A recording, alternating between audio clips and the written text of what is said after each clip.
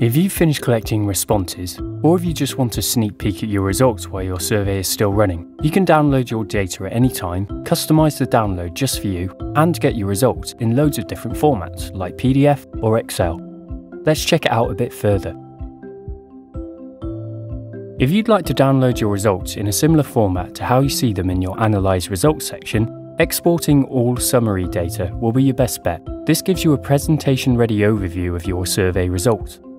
Just click Export All and then click All Summary Data. Now choose your file format, such as a clean PDF or a ready-made PowerPoint presentation. All that's left is to edit any settings. If you want to include comments from your responses, make sure to check the Open-Ended Responses box. Should you want to download all of your survey data into a spreadsheet where each respondent has its own row, choose to download all responses data. The standard XLS format will download to a nice spreadsheet in Excel.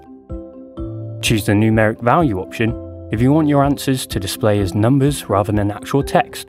For example, if you'd rather not see the results for question 2 as very satisfied to very dissatisfied, you can choose to show your results as numeric values so they're labelled as 1 to 5 instead.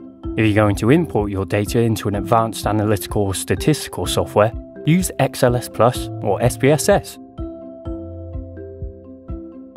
Sometimes all you need is one person's response or the data for just one question. To download one response, click Individual Responses, then find the response you want to download and export to the format that you want. Want to download the data for a specific question? Scroll to the question you need, and if you're not happy with the current display, click Customize and make any adjustments you'd like.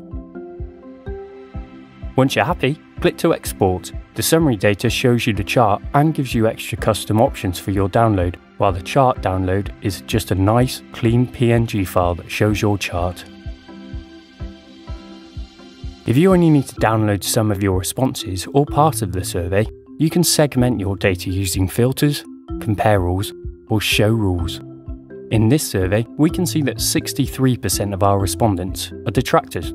To see how those detractors answered the rest of the survey, click Filter, Filter by Question and Answer, and then choose to only show data for those respondents that were detractors.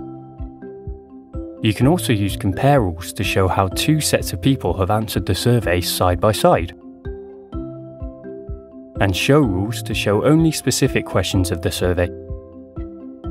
Once you've set up your filter or rule, download your data using the current view, or save it for later. After you've tailored your export to your needs, enjoy analysing your results.